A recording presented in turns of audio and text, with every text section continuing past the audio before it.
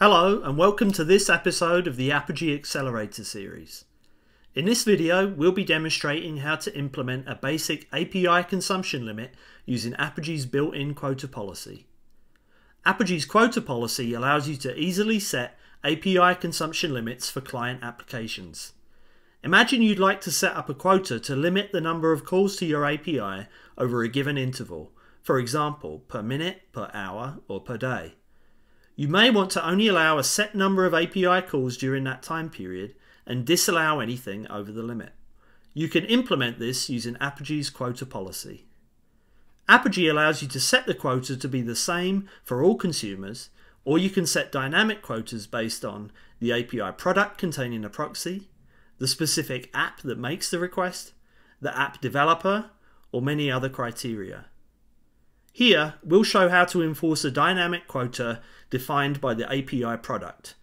We'll create two products with different quotas to demonstrate how different consumption tiers can be configured for the same API. Let's begin. In order to run this sample, you'll need the following: an Apigee X instance provisioned with access configured for external traffic. As a user, you'll need permissions to deploy API proxies, create API products, and register developers and applications. This can be granted through the Apigee org admin role or the API and developer admin roles. To deploy this sample, you'll also need the command line tools shown here. If you're using Google Cloud Shell, these are already installed. We've included a Google Cloud Shell tutorial which you can simply click to quickly get started. Now that you're in the Cloud Shell environment, you can follow along with the step-by-step instructions. First, make sure you're logged in with the right account. Then change to the directory for this sample. To deploy the sample, first open up the env.sh file and set the configuration to reference your Apigee project, environment, and the external host name. Next, run the included script to deploy the sample to your Apigee instance. This might take a minute to complete. When the script completes, you should see a message showing the API proxy URL and two API keys. The two API keys represent two applications subscribed to the two different API products which each have different quotas. You'll use these keys to test the quota behavior. Now run the curl command with the first API key several times. Notice how the values in the output update to reflect the quota counter on each request. On the 11th call, the response returns an HTTP 429 status code which indicates the quota has been exceeded. The proxy also returns a customized response body containing more detail about the error. Next, try the request using the second API key. This time, notice the newer, larger value in the allowed field in the response payload. This value reflects the larger quota allowed by the second API product.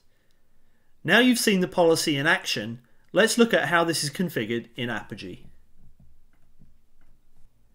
In a new tab, open the Apigee Management UI at apigee.google.com.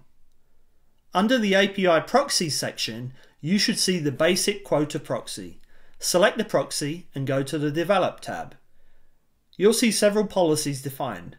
First, the Verify API Key policy checks for the presence of a valid API key that corresponds to a registered application.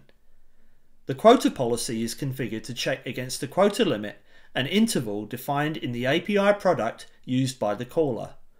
The applicable API product information is supplied by the Verify API Key policy in a set of flow variables. Under the API Products section, you'll see two different API product definitions. The first is a trial product which has a quota set to 10 requests per minute. The first application you tested is subscribed to this product, and you can see that app listed at the bottom. The second product is a premium version of the API which allows 1,000 requests per hour.